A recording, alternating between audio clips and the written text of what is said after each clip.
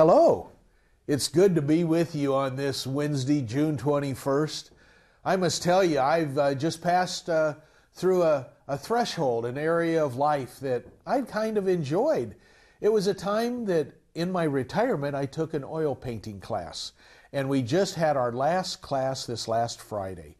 And I'm happy that it's done. I enjoyed what I accomplished and what I learned, but I'm a little sad that I won't be able to be there anymore. But there's always a threshold. There's always a time in our lives when we move from one thing, one stage, one place into another. And so God is always there with us. That's what I've understood. And today I know that there's a transition or a threshold you'll be approaching here soon. And I pray you understand God's working in your life. Now I want to give a little review of where we have been. Just the last few days we have seen God deal with those who maybe thought they should be the leader rather than God's chosen person. And God was very evident to them that, no, Moses is my chosen leader. In these things we want to recognize, who is it that is going to guide us? How does God select His leaders? Here in this portion we're going to see a wonderful illustration of things that we need to understand and look forward to in those leaders that we're able to follow. This is during those 40 years of the children wandering in the wilderness, so there's great lessons to be learned here. Look forward to seeing what God's going to teach us in this passage today.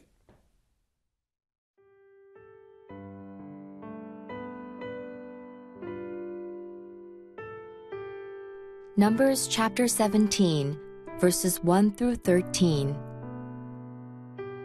The Lord said to Moses, "Speak to the Israelites and get 12 staffs from them, one from the leader of each of their ancestral tribes. Write the name of each man on his staff. On the staff of Levi, write Aaron's name, for there must be one staff for the head of each ancestral tribe. Place them in the tent of meeting, in front of the testimony where I meet with you. The staff belonging to the man I choose will sprout, and I will rid myself of this constant grumbling against you by the Israelites." So Moses spoke to the Israelites, and their leaders gave him 12 staffs, one for the leader of each of their ancestral tribes, and Aaron's staff was among them. Moses placed the staffs before the Lord in the tent of the testimony. The next day Moses entered the tent of the testimony and saw that Aaron's staff, which represented the house of Levi, had not only sprouted, but had budded, blossomed, and produced almonds. Then Moses brought out all the staffs from the Lord's presence to all the Israelites. They looked at them, and each man took his own staff. The Lord said to Moses, "Put back Aaron's staff in front of the testimony, to be kept as a sign to the rebellious. This will put an end to their grumbling against me, so that they will not die." Moses did just as the Lord commanded him. The Israelites said to Moses, "We will die. We are lost. We are all lost. Anyone who even comes near the tabernacle of the Lord will die. Are we all going to die?" On this June 21st, Wednesday, we're looking at Numbers chapter 17. Now, this is in the middle of a book that speaks of all of the events of the children of Israel as they were wandering in the wilderness after they had originally declined going into the promised land. God had said that He would be with them, but they were afraid and they were unable to do it, and so He said they would wander in the wilderness. And it was during this period of time that some people began to grumble. And I don't know, do people grumble in God's gathering? In the house of God, do people sometimes question the leadership? Well, that's what happened here. The verses prior to this chapter had to do with the rebellion of Korah, when they challenged Moses' leadership.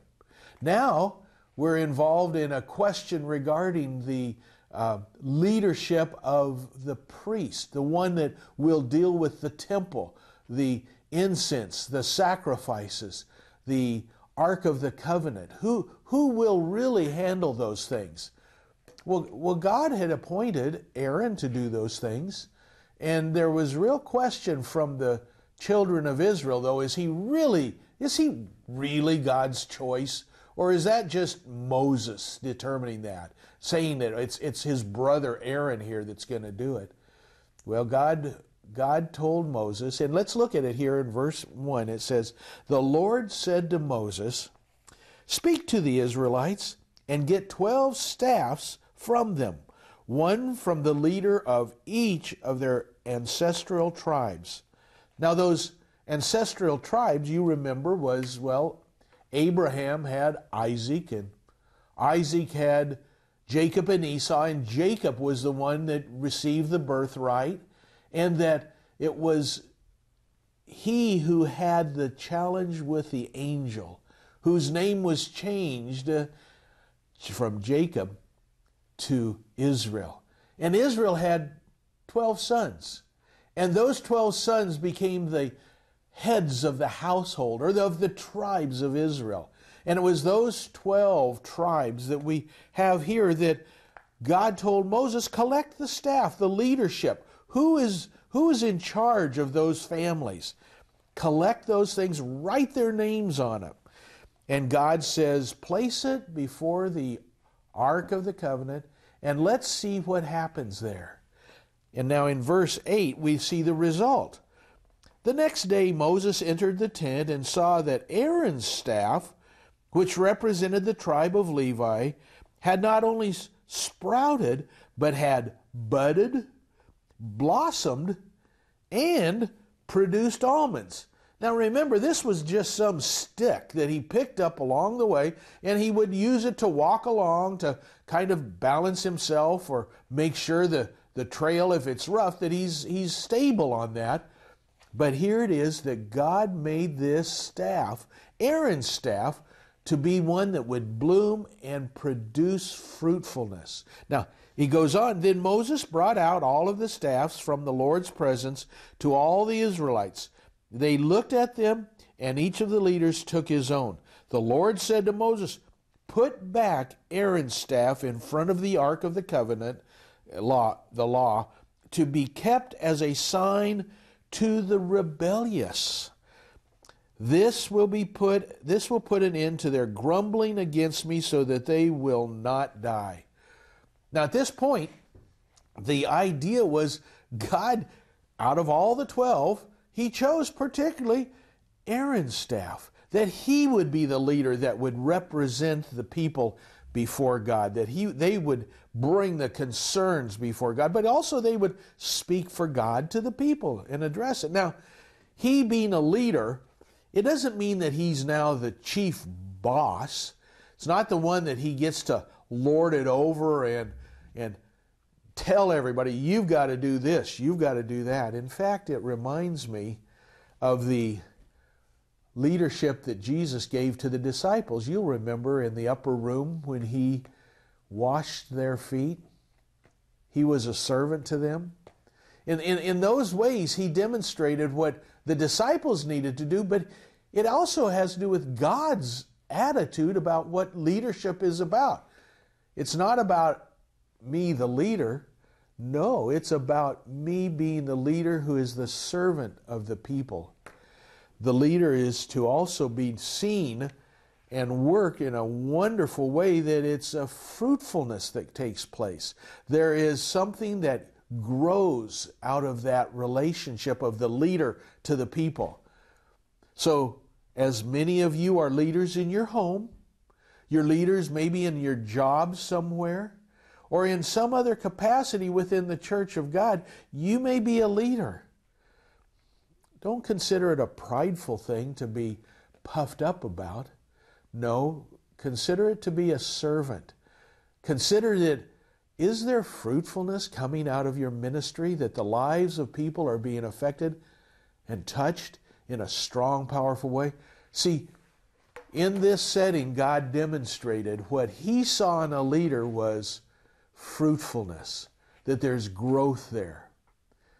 I'm kind of an old leader, but I'm still growing in my life with the Lord. And I still desire to give fruitfulness to those that I lead in Bible studies or other ways. So never forget that a leader is one who brings fruitfulness to those that he leads.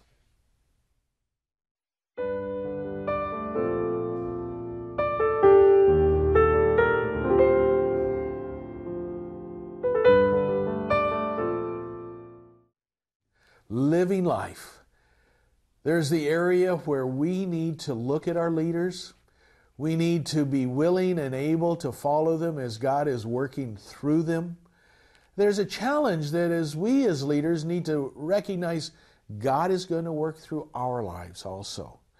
So this little portion in the book of Numbers, everybody kind of knows where it's at, or they hear about it and the idea of it, but it's such a wonderful demonstration, a practical demonstration of the fruitfulness that is God's hand upon Aaron.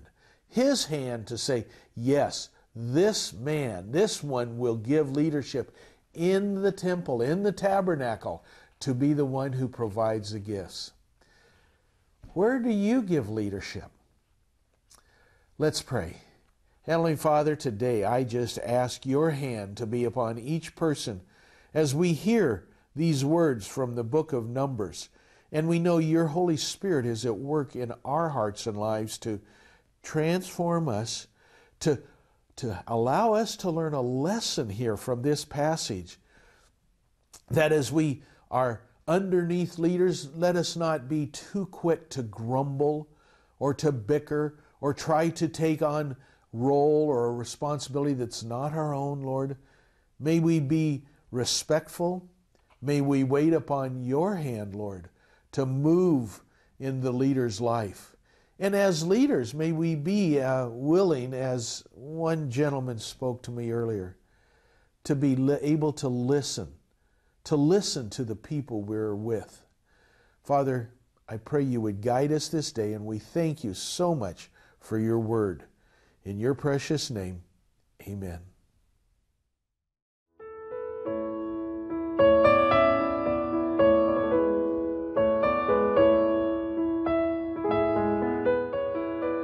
이 프로그램은 시청자 여러분의 소중한 후원으로 제작됩니다.